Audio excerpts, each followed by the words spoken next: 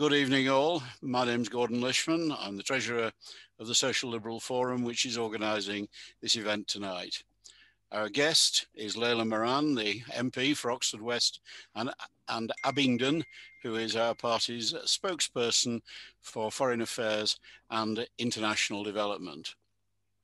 This is the first of a series of events where we're inviting our party's spokespeople, now they've had the opportunity to get to know their brief, to talk to SLF members and supporters about the way in which they're approaching their brief.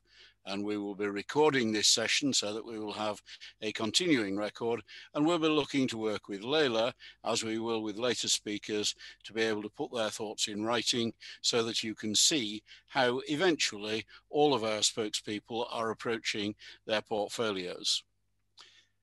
My interest in these matters is that apart from the SLF connection, I was chair of the Liberal International's Human Rights Forum for some years, and I chaired the Liberal Democrats International Relations Committee for the first 18 years of the party's existence.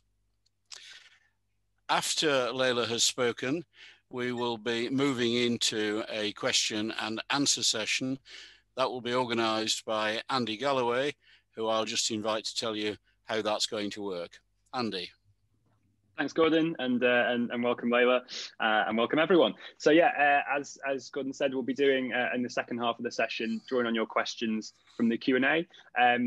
So the way this will work, if you've been to SLF events before, you may know, all questions will go into the Q&A box, which you'll find in the bottom of your screen. I'll be looking through the Q&A box throughout Layla's talk, and then also throughout the rest of the Q&A, and drawing on those questions. Once you've asked a question, then look out for a notification in your Zoom chat, because I will message you privately to ask you to raise your hand. And again, you'll be able to click that button in the bottom to do that, which will show to everyone, to me, that you're ready to talk, and then I can invite you to ask your question. If you'd also rather not ask your question live, then you can ask me to read it out instead. Yeah, other than that, we want to hear from as wide a range of people as possible. So just really would encourage everyone to submit questions to Layla if you have them. I'll be drawing on a mix of questions based on how many upvotes they get. So do kind of remember to like any questions you also want to be answered. But we'll also be obviously trying to hear from as broad a range of people as possible. Obviously, we can only judge this at the moment based on the name that is on your Zoom list. But we'll try and bring that aspect of it through the Q&A if we can.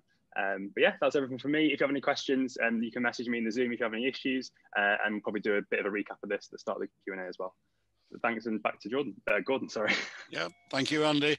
And just to note and to say thank you to Ian Campion-Smith, who has pointed out that on iPads, the Q&A button is on the top right. And I think all of us will have seen these variations, so I hope you can find the right button. Right, Layla, please go ahead and welcome.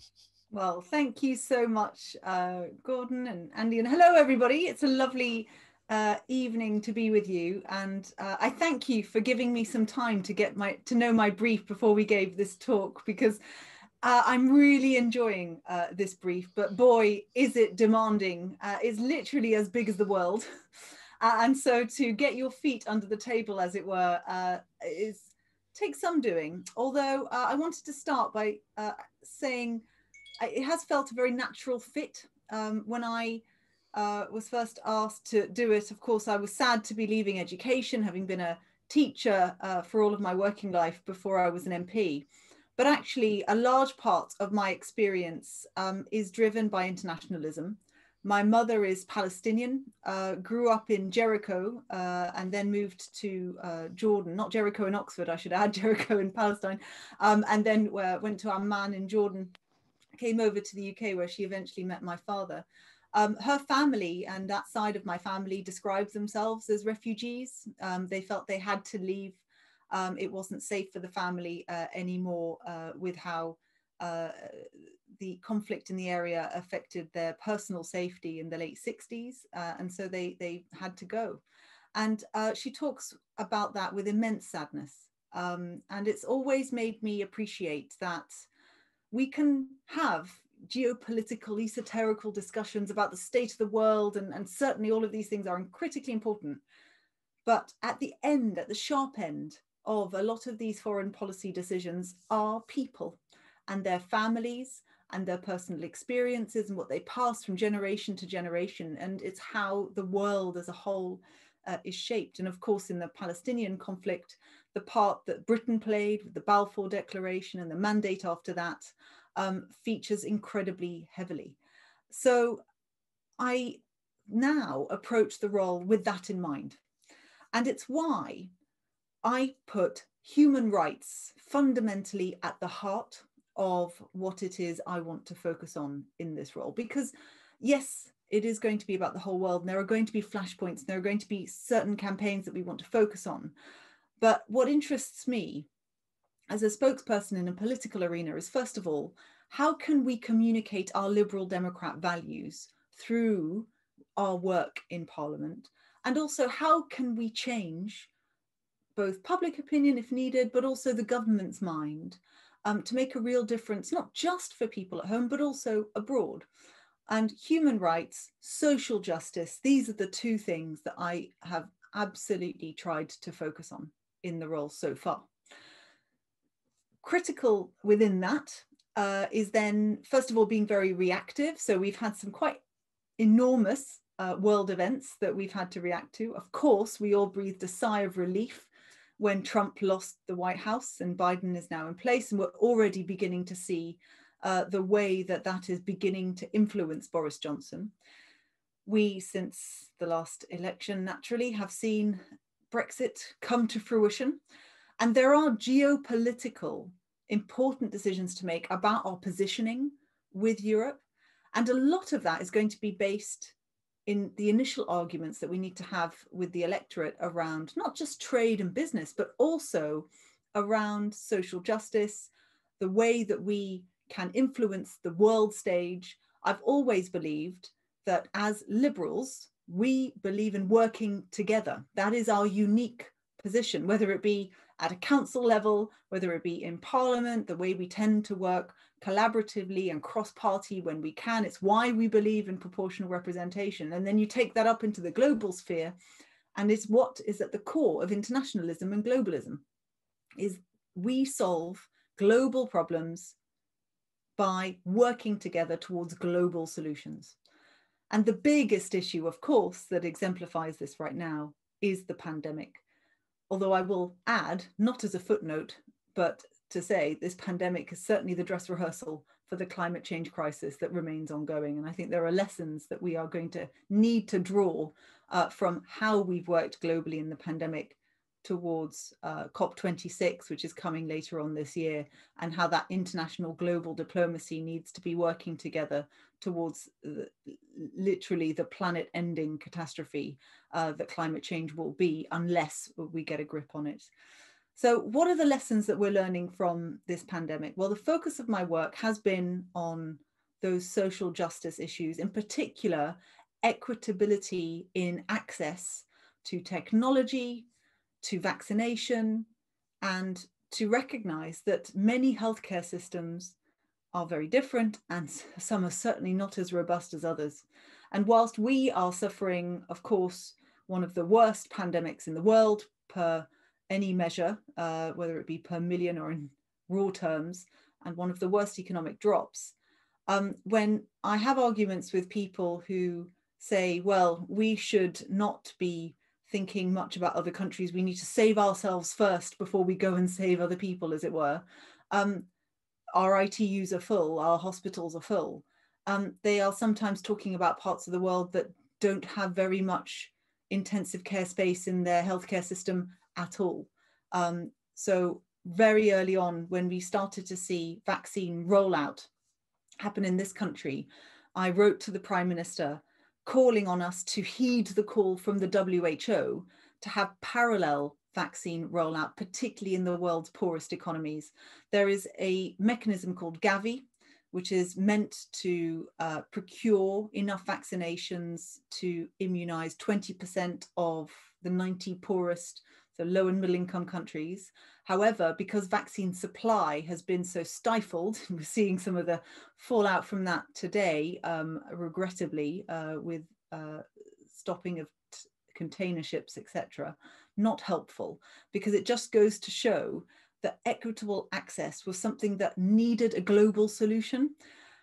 But it's no point saying we are going to give you this money to buy these vaccines when the vaccines aren't available. There is a stop in the supply.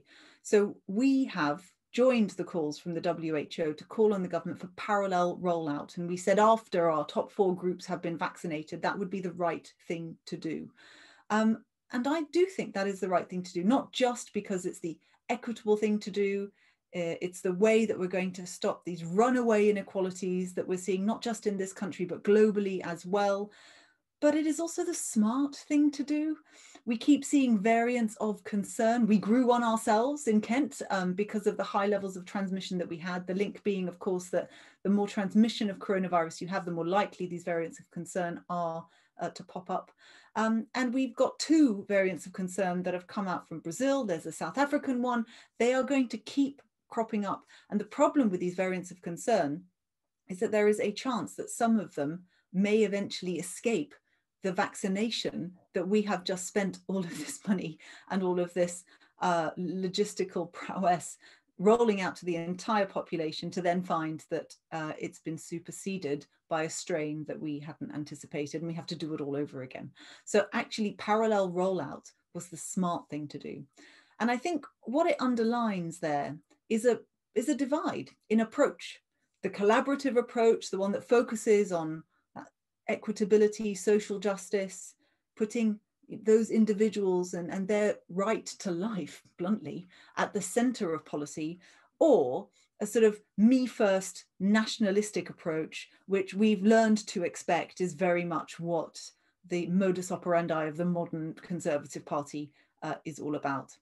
And that modus operandi is then what perhaps links some of the other work that we've been focused on. So on human rights specifically, I think there is nothing that exemplifies the difference in approach between the Liberal Democrats and the Conservatives than the cut in 0.7% of gross national income going towards aid to 0.5%, which they've pre-announced.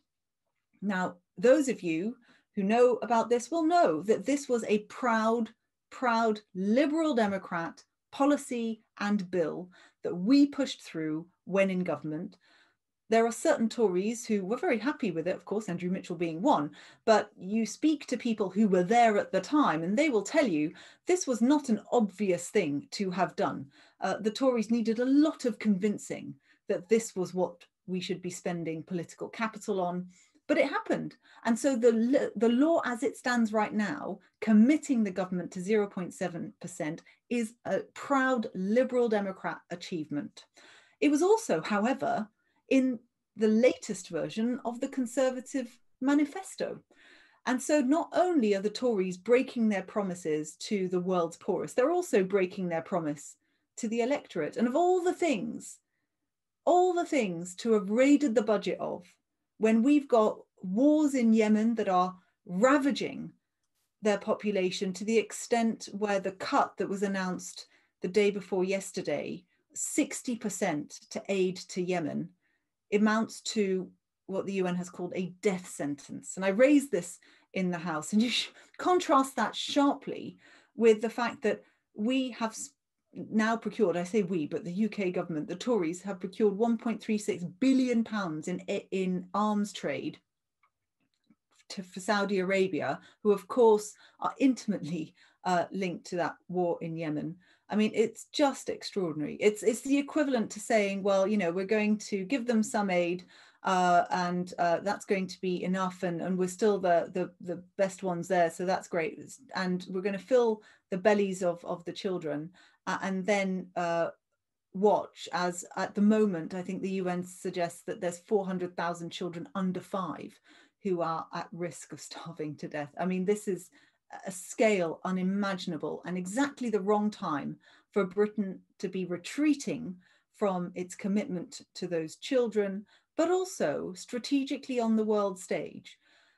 People will know that this commitment to 0.7% made the UK basically an aid superpower.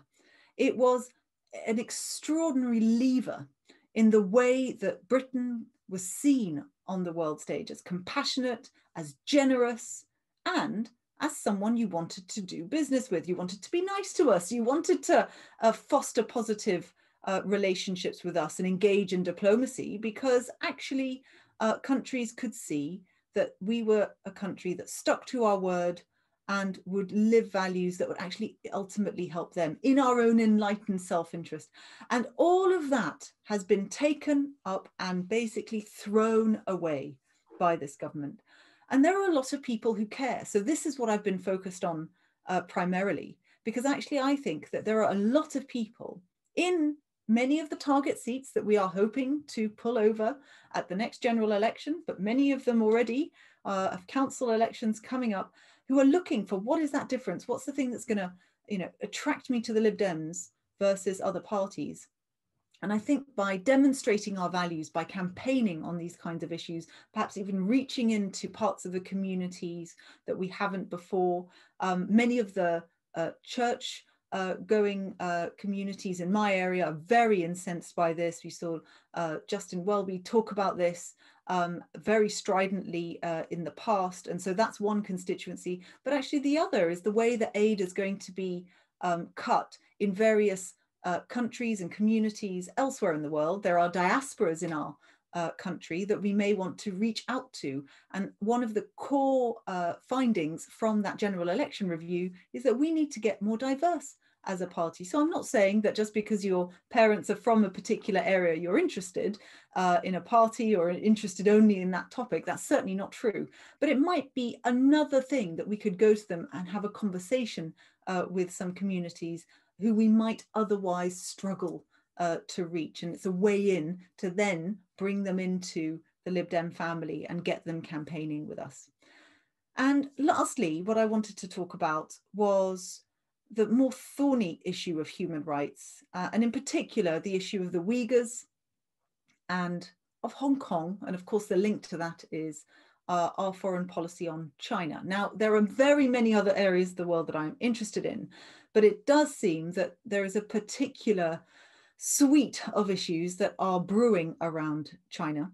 One is around our own national security, and we saw that with the blow up around Huawei and implications for defense. But conversely, the way that they treat their own people is of immense concern.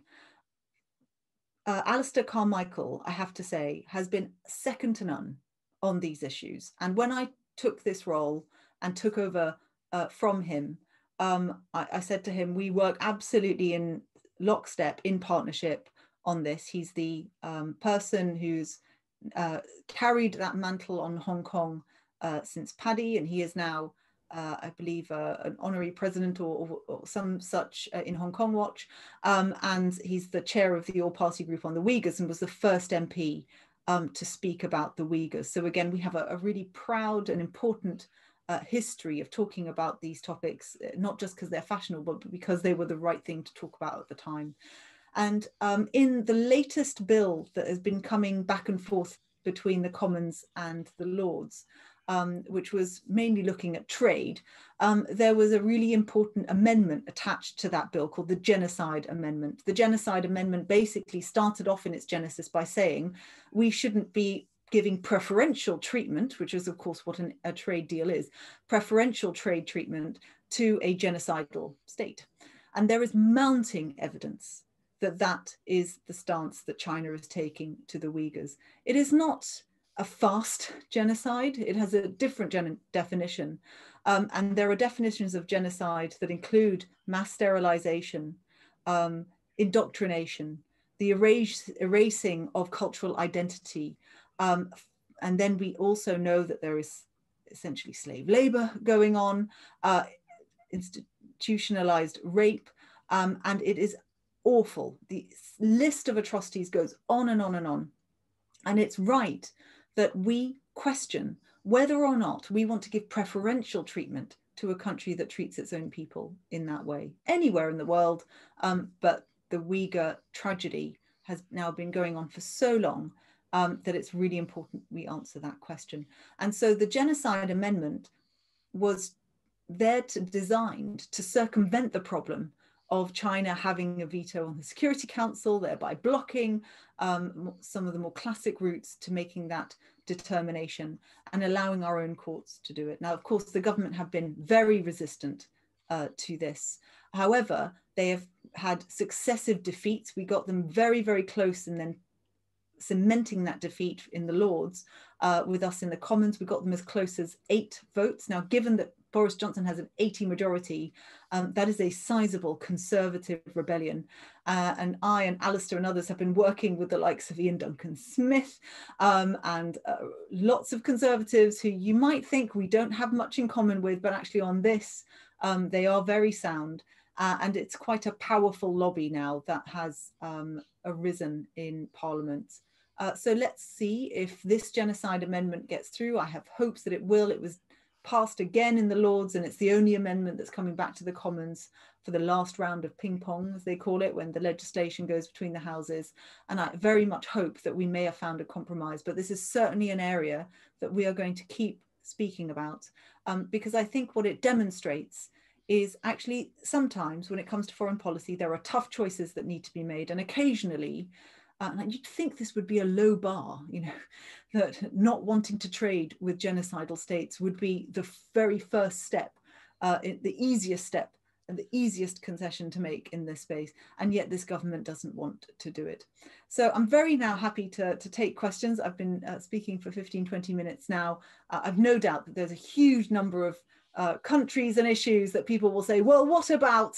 So I will do my best to answer all of your questions, and I look forward to the discussion. Thank you very much, Layla, and thank you for the balance of that very broad approach.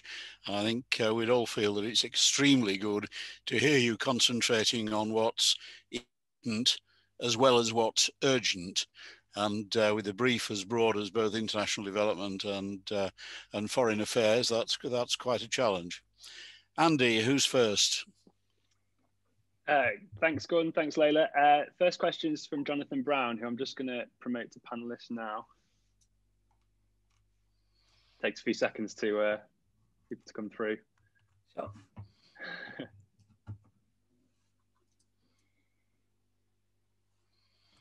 Are you there, Jonathan? There we go. Jonathan, if you could just unmute. Great. Hello, thanks very much. And thanks, Layla. It was a great introduction. So my question, Blair's fabricated case for war against Iraq in 2001 gave humanitarian intervention a bad name, but previous military campaigns saved Sierra Leone and Kosovo, and more recently, the Yazidis of Sinjar in Iraq and the Kurds of Kobani in Syria. The failure to enforce the red line against chemical weapon use, let alone deter the barrel bombing of hospitals, led to uncounted deaths and the displacement of many millions in and from Syria. Over the years, the Lib Dems have proudly campaigned for humanitarian intervention in Bosnia and against war for oil in Iraq. Where do you see the Liberal Democrats being willing to use military force for humanitarian purposes in the future? Thanks. Thank you, Jonathan. So, first of all, I will say, when it comes to this, it's not a decision that I will ever make alone. And I just want to be clear about my approach, because as you all who are interested in these issues know, every part of the world has its own particular issues that need to be taken into account. I mean, one of the things that really did concern me with Syria was there are things that we learned from Iraq, and one of them was don't go in without an exit strategy. And if you are going to have military intervention, be clear about what it is that you want to achieve. And the problem with Syria is that because it's so messy, that actually which side is it that you're helping and which vacuum is it that you're causing? And unless you are very clear with what it is you're going to do, I think we have to beware of going in thinking that our intervention is going to solve the problem, because do no harm is not a bad approach, at least in the shorter term. And the longer term issue, of course, is making sure that you have enough clout on the international stage to not just help in that country, but actually have the diplomatic clout to be able to bring people to the table and solve the problems at the diplomatic level. So on Syria, I think we just have to be a bit careful, because there are some people who say, well, we should have and we shouldn't. I still think it was right not to have, on the basis that I think it would have caused more problems than it would have solved. But I am not an anti-interventionist by any means. And you have rightly pointed out that there are times that this is absolutely critical. And actually one of them is certainly mass genocide, where it's proved. And we ideally need an international consensus when we do it. And of course, that was the other lesson from Iraq. One of the main reasons why we were not at all wanting to be part of it was the idea that sort of Britain and America are going to go it alone and have a small number of allies who go into a conflict for dubious reasons. I don't think that can ever happen again. So coming back to, you know, what are the core values on which I will be basing that kind of discussion? It will be about working together, working through our international institutions, as flawed as they may be, but I still believe in them. And I think it's right that as a party, we champion those institutions. We fight for their right to be well supported. You know, separately, Trump wanting to pull out of NATO and the WHO was thoroughly unhelpful, because it started to dismantle that international rule-based order. And so I'm delighted that Biden has now decided to come back to the table on those. I think that's going to be a game changer for us. So I hope that, without going into the specifics of any one conflict, answer your question in terms of the approach I would take and what are the kinds of things that I would look at. Where it will make a difference, I do think that I would support intervention and military intervention if needed. Thanks, Layla. Thanks, Jonathan. I'll just put you back as an attendee. And the next question is from Rebecca Tinsley, who I'll just promote now.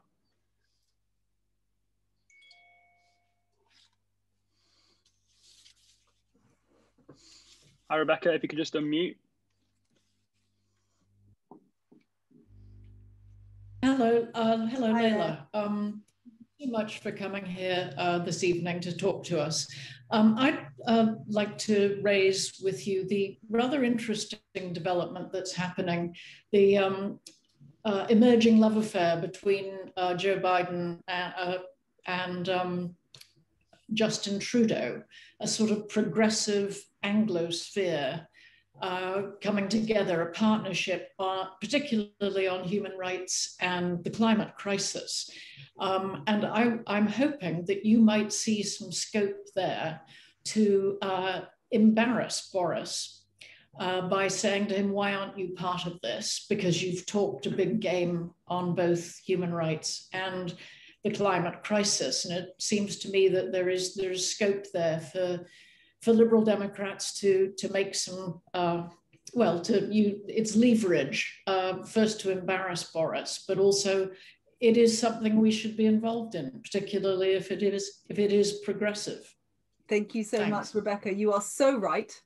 And actually, any time that I can, because I have noticed that Boris Johnson is distinctly uncomfortable when you say, well, Biden's doing this, why aren't you? And so it is a tactic that I've been using more and more. And you're right to point out that, of course, Biden and Trudeau are closer. And it's no secret that Trudeau is part of a Liberal Party. One of the things that I want to do, though, and much harder to do in a pandemic, but is to find ways for us to gain stronger links, both in the Democrat Party and also with Justin Trudeau's party. I do think that there is scope there, and we've had it in the past, and we are members of Liberal International, and there are bodies in the party who specialize in this. And actually, I think making those strong links, not just in terms of campaigning, but also in terms of things we can campaign on together, which then help us to embarrass Boris Johnson, is certainly something I've started to explore already. So great idea. And yeah, I'm already doing some of it, but when the pandemic's hopefully eased a bit, there'll be scope to do more. Great, thanks, Rebecca. And the next question's from James. It's just coming through now. Hello. Hi, James.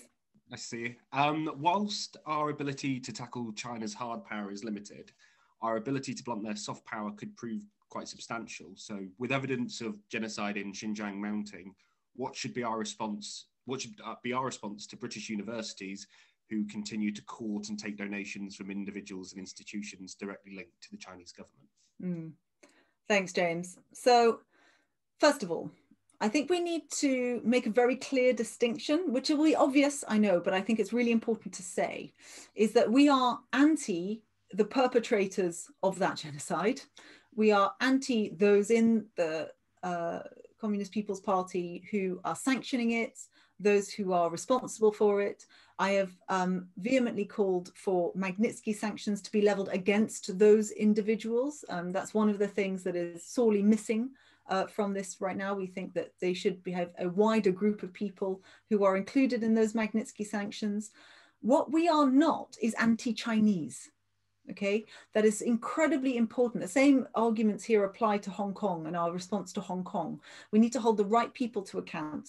And so I was really concerned at points where some Chinese members of our party and from elsewhere, and we've got groups in Hong Kong and others, thought that we were coming across very anti-Chinese very generally, and that is just not true. In fact, culturally, for what innovatively important place on the world stage for millennia, let alone in recent times, it would be wrong to disrespect the culture and the people. And I just want to draw that distinction, because the worst thing that I would ever want is that one of the campaigns that we ran crossing over into then xenophobia that manifests on the streets, and we start to see racism leveled at people as a result of the campaigns that we run. So that's why being very specific with our targets is very important. And I do think that it is right to hold those people to account in all sorts of ways. So you speak about institutions that might be accepting donations. As I say, if it's from individuals who are shown to be linked to these atrocities, then I do think that there is a case to be made to challenge those. And I certainly know that Oxford University and others have things to answer for, not just to do with China, but others. I've been calling out Russian donors in the Navalny situation, people who have been supportive of Putin, and got a bit of a pasting on Twitter by Chelsea FC fans. My partner's an enormous Chelsea fan, but I will not shy away from calling out Abramovich and the fact that Navalny named him as one of the people that has close links, that he wants to be seen sanctioned by this government. So I do think that there needs to be a steer from government in what they can do, and it's Magnitsky sanctions that is the steer, but then for its individual institutions need to take that really seriously now as well. And as we've seen with the Black Lives Matter movement, where your money comes from matters. It matters to people. And you need to have a donor policy that reflects your values, otherwise it's hypocrisy.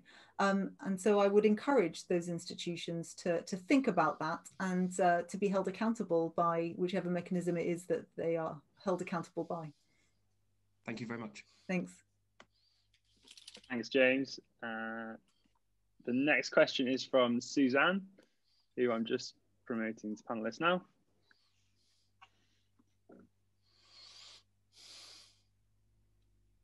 Hi, Suzanne, if you could just unmute. Yeah. Great. Hi.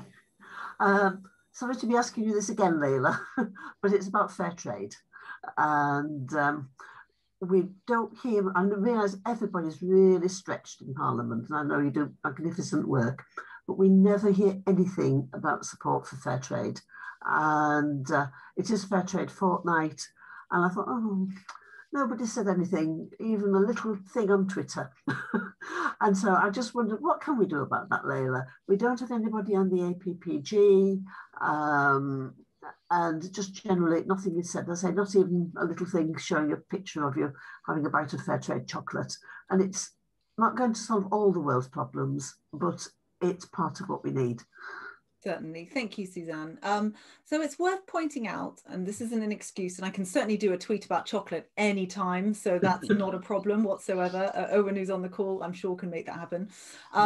However, Sarah Olney holds the pen on international trade. And so I work very closely with her on these matters.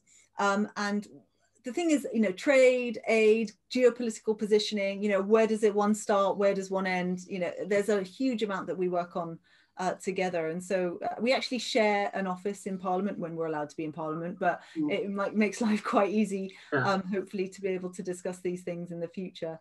But actually, if I can broaden the point to supply chains, because I have been talking quite a lot about ethical supply chains, of which fair trade is one aspect of that.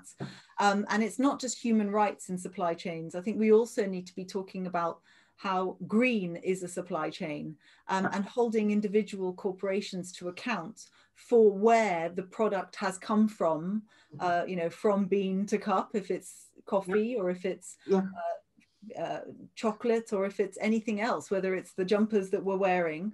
And in the case of the slave labor that we've seen in Xinjiang, which has perpetrated the Uyghur genocide, I've been calling on, and this was the thrust of my speech at September's conference, in exposing those supply chains. And now the government has seemed to have moved and suggested that they want to legislate for more transparency in the supply chains. So it's fair trade, but it's a general, more ethical approach to supply chains. And I know that it's an interest of Sarah's as much as it is of mine. So watch this space, because I think actually it's a ripe area for us to be expressing our values as a party. Good. I will post you some chocolate. Oh no, I'll buy my own chocolates, don't worry. Cool. Thanks, Suzanne, and thanks, Layla. I'll just change you back to an attendee. Next question's from Christine.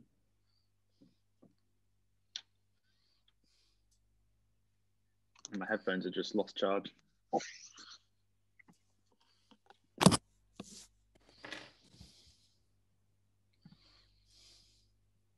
Hi, Christine, if you could just unmute.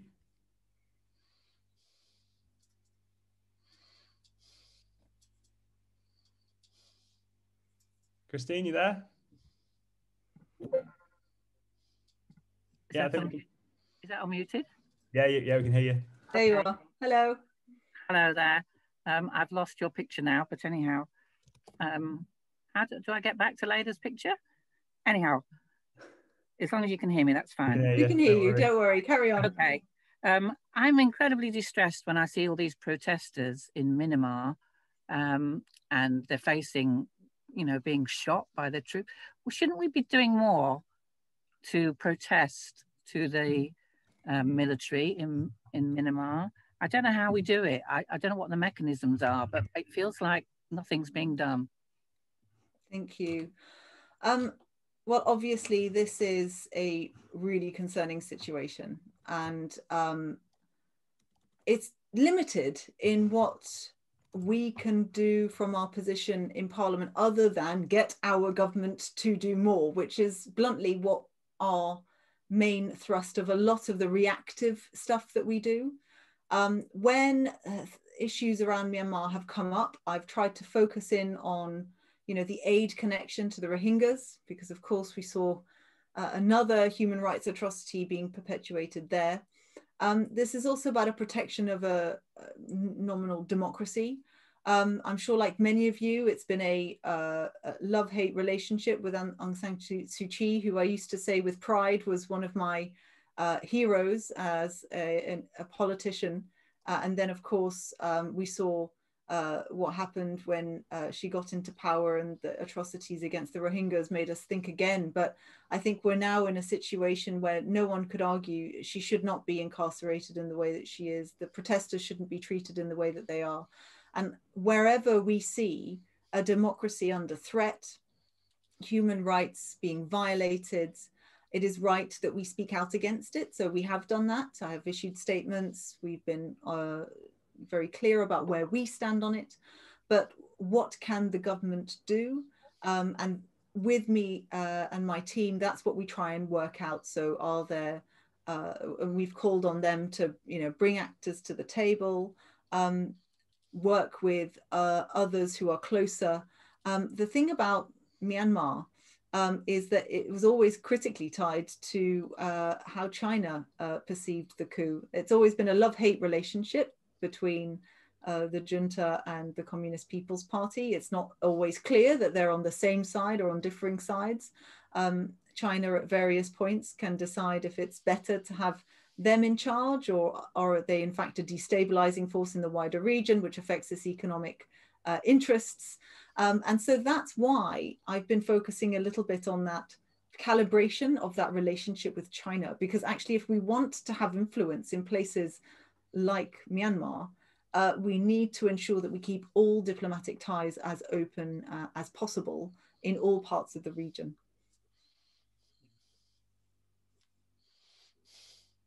Thanks, Layla. And thanks, Christine. Next question's from Matthew, who's just coming through now.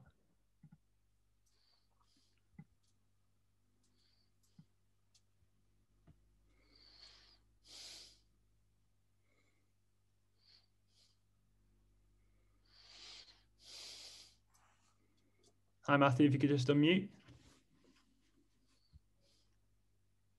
Hi there. Hi. Hi, Layla. So hi, Matthew.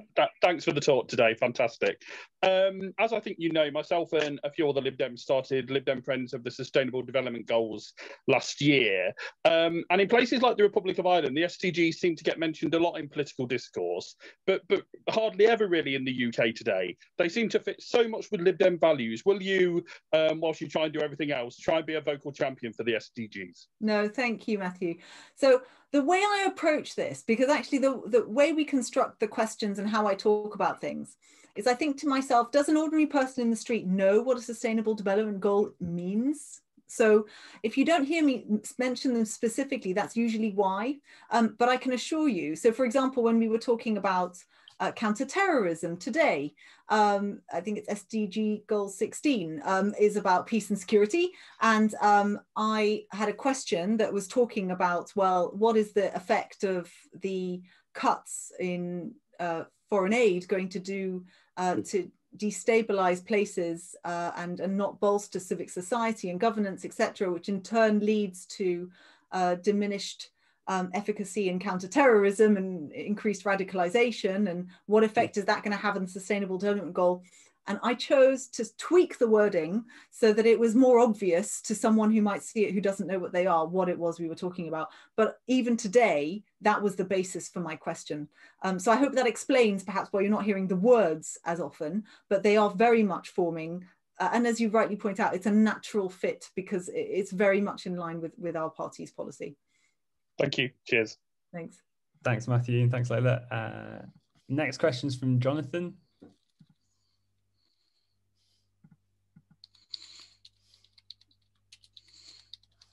Should just be coming through now.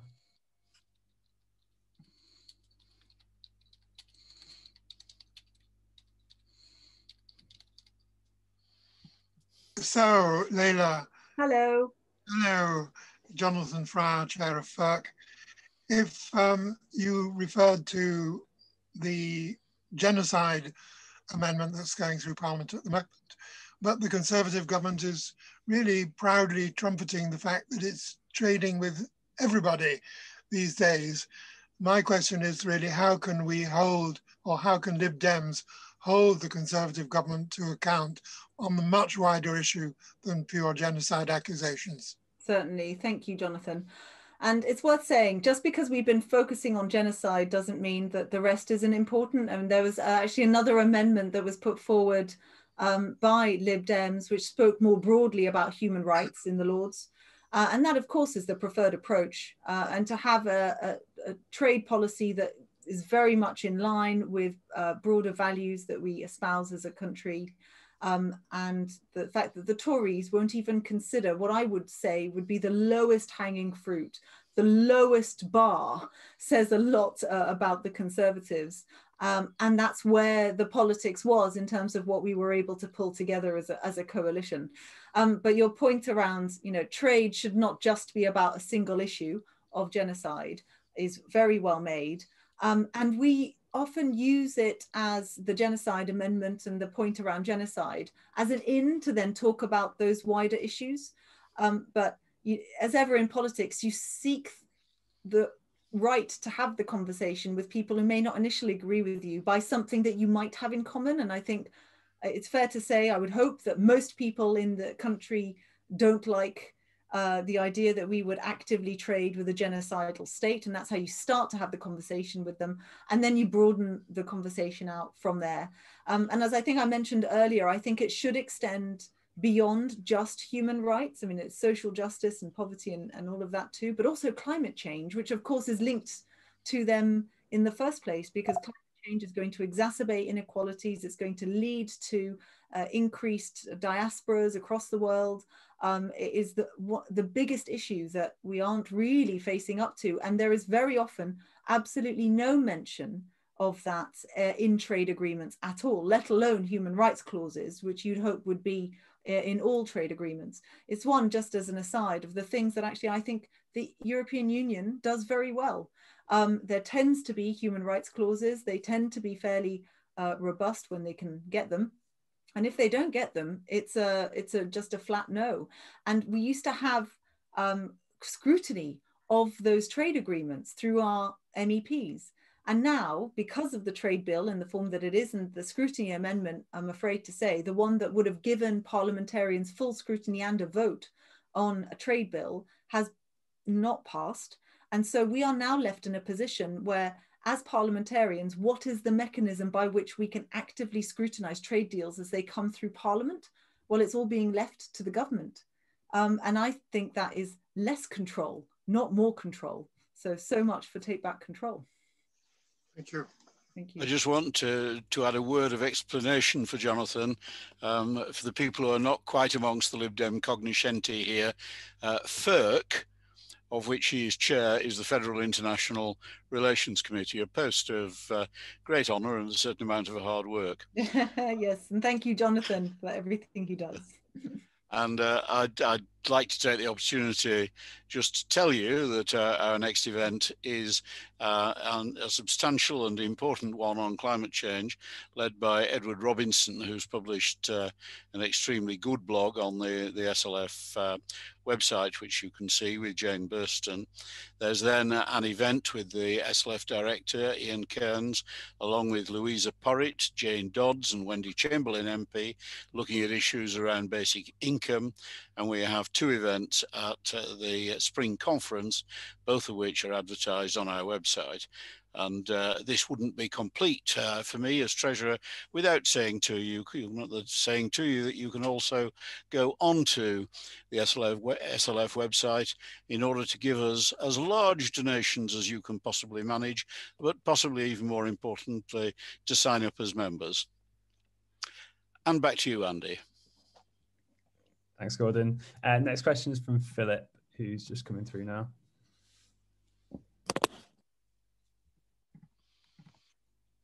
Unmute, start video. Hello. Hi, Phil. Hi, Layla. Yeah, I asked a sort of very specific question. Really, it was just simply was Raab mugged by Truss when she announced this trade deal with Cambodia? But I really wanted to illustrate a problem and a real problem with trying. As much as I support having an ethical foreign policy, how sometimes it can be extremely difficult because, in my view, you see all these people who are really fundamental free traders heading for the Trade Department, and people with a little bit more interest in human rights heading for the Foreign Affairs Department, and you end up with turf wars. And we saw exactly the same in the European Parliament. When I was the rapporteur, I was shadow rapporteur on the Vietnam trade deal with the EU, and we laboured hard and long to get a text, and it was drafted by my people that the socialists and the EPP could just about live with. But unfortunately, it went to the Trade Committee a week after we all left because of Brexit. And they ditched it, and they ended up with virtually no human rights, no enforceable human rights conditionality whatsoever. And I do fear that this is going to be a grave difficulty until trade and foreign affairs can actually work really closely together, which I think in many governments, in many institutions, they don't. They don't. And I would argue that as imperfect as that EU system was, we saw, it was over the summer, wasn't it, that the EU did pull its trade over human rights in Cambodia. And yes, I think it was like 20% or so of Cambodia's trade with the EU was diminished. And you know, as ever with these things, you know, the argument is that by sanctioning in this way, it hurts the people of Cambodia. But there comes a point where there is a line in the sand, absolutely, that cannot be crossed. Yeah. And actually, I think that just goes to show how it could be done. But you need a basis, and I think it's the everything but arms agreement that was the basis for which they could do that. Yes. And I'm not convinced that Truss understands that concept at all. And it, as I said in my last answer, it is one of the deep regrets of us leaving the European Union, because I think there was a more natural understanding of how these two things can be finessed.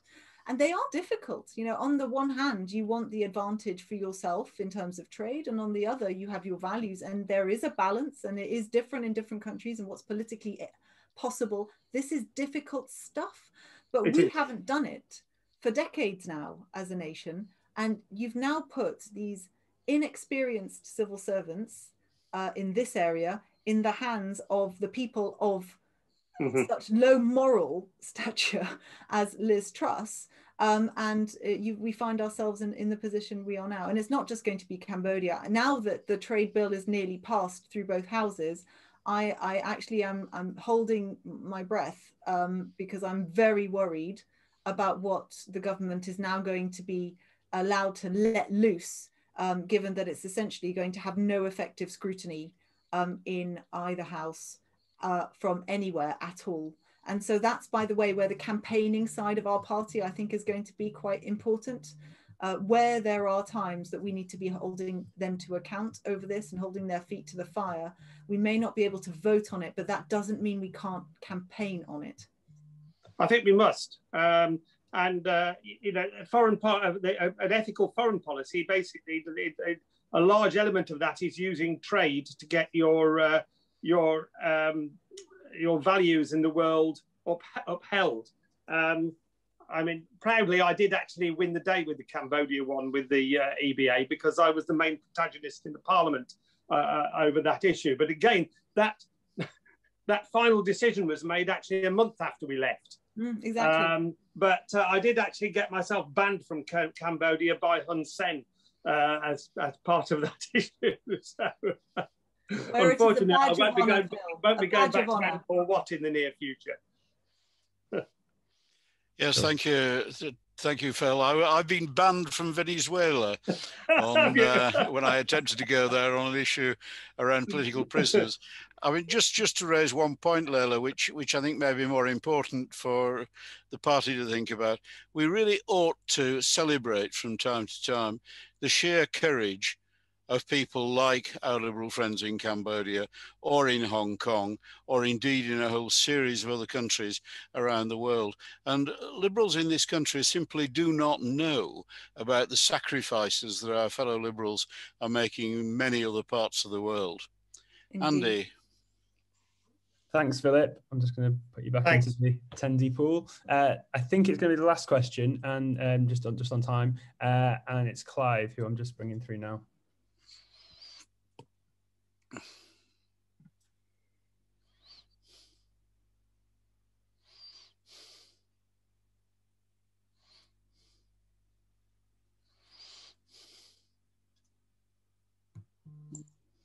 Clive. Right. Well, I've unmuted and a bit. There we are. Yeah. Hello, Layla. Hi there. No doubt you know all about the Palestine situation. And I've been following it for many years. Well, I had to stop because it's so depressing, it can make you ill. It started when I watched, I don't know if you've seen the two videos about an hour long each called the Nakba, or Nakba, about the situation, the way it started. I mean, and then ever since then, I've seen the insidious way that the Israelis are treating the Palestinians. Without going into all that. But last week, I think it was, there was a rabbi actually saying it was apartheid there now, there's no doubt about it. Well, people are afraid to say anything at all about the Israelis because they're constantly trying to get an image that they're the wonderful democratic country, and it's not. It's insidious the way they're doing everything. Anyway, isn't it time we came out and said it is now an apartheid state? That's my question. So actually, when was it? It was about, I was in the chamber, so it must have been probably about a year ago when this came to the House, and I think it was over Gaza. And I have to tell you, on a personal level, I find it very difficult to talk about Palestine without getting emotional. And actually, I just then lean into it. So I'm more likely to talk about the impact that it's had on my family. I still have family there. We are still very much affected by it. When the blockade of, I think it was the blockade of Gaza was coming up, and there was protests, and people will remember that there was another uprising there. And the situation in Gaza, I mean, I think most people don't fully comprehend the level to which they are essentially completely under siege. It's not just an occupation. They have no control over anything, with very little ability to help themselves. And I think this is the bit that's most galling to liberals, because the picture that is sometimes painted is that, well, the Palestinians choose somehow to be in that position. Well, that's just simply not the case. Not helped, though, by the fact that there haven't been elections in Palestine for a very long time. And it is true to say that that is not a problem in Israel. They have a lot of elections. They have a system that is very much in flux in terms of finding a stable government. But I think it's not true to say they aren't a democracy. I think they are a democracy, a flawed democracy, but then a lot of democracies are flawed. And I think when we talk about Israel, it is helpful to say the positives, which is that they do have that system, but then also in the same breath to call out what they are doing. And when we were talking about Gaza, I did say the word apartheid, but actually what I did was I threw back Boris Johnson's words at him, because he said it when he was foreign secretary and went to Jerusalem. He pointed out that unless moves were made towards preserving a two-state solution, and if they continued in the way that they were, then it would be, I think he said something along the lines of, it was a move towards an apartheid-like state. And so I threw those words back at him. So I have gone very close to that line, but let me explain why sometimes I don't cross it. And the reason why is that whilst it is true, you know, there is a segregation of peoples that is happening in Palestine and Israel. There are certain rights and access to basic ways of living, whether it be healthcare, education, whatever it may be, that is available to some and not others. And it is very much like what was happening in apartheid South Africa. You don't want to say that kind of thing without being extremely specific about what you're talking about. And I think for those who care deeply about Palestine, I would say what you mean, but don't use shorthand. So if you're talking about apartheid, talk about what exactly is it that is segregated? What exactly is it that is available to one group and not the other? Be specific with your language. And those who are, and I would agree with you, I've spoken to many people who care deeply about Palestine who feel afraid to talk about Palestine lest they find themselves in the hole of, you know, crossing the line into anti-Semitism, and they're worried about that, and they're right to worry about that, because I think some people have gone too far. And the way that they've gone too far, the reason it happened is because they were using shorthands that they thought meant one thing and caused great offense to others. It then inflames the situation, when actually all you need to do is state the cold-headed facts, and very often they will speak for themselves. I think it's very difficult to put it as one thing, because it's, as I say, insidious. Things like they can't cross the road on certain days to go to the, you know, the olives and all things like that. Yeah, yeah. And well, vaccine. So the most recent thing I've done on this was vaccination.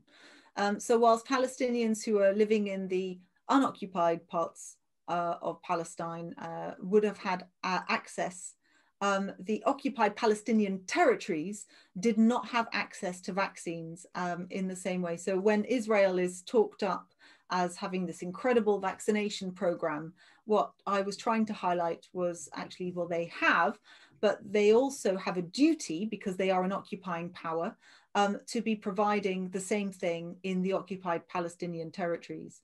And so I called on the government to do more about that. And that same thing would apply to anywhere else in the world. And I think that's really important to say. And there will be other parts of the world where the same thing is happening. But I did write to Rob about that specific point. They did pay 10 times more than anybody else for the vaccines, didn't they? But yeah. Exactly. Thank you very much, Clive. And we've about come to the end of our time. So let me say thank you to everybody who's attended and participated. There was a question that people wanted to ask, which was about Northern Ireland. I think we'll save that one for Alistair Carmichael in his capacity as spokesperson on Home Affairs, and anything else which nobody else seems to have picked up. At the bottom of which list appears Northern Ireland.